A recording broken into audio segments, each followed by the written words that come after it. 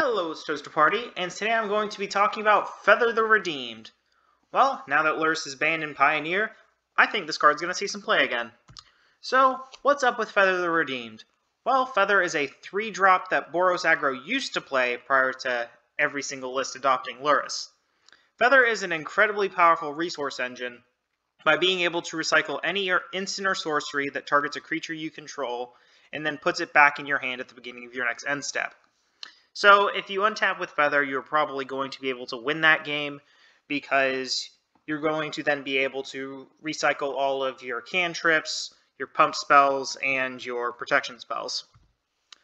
And now with Lurrus gone, Boros Heroic might be the new best aggro deck in Pioneer.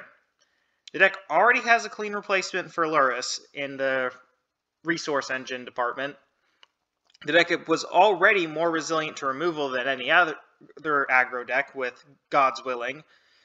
And this deck also has Reckless Rage, which is an amazing removal spell in Pioneer. Not a lot of decks have a 1 mana deal 4 damage card. Well, that's all I had to say. Thank you for watching. Please leave a like, comment, and subscribe, and I hope you all have an excellent day.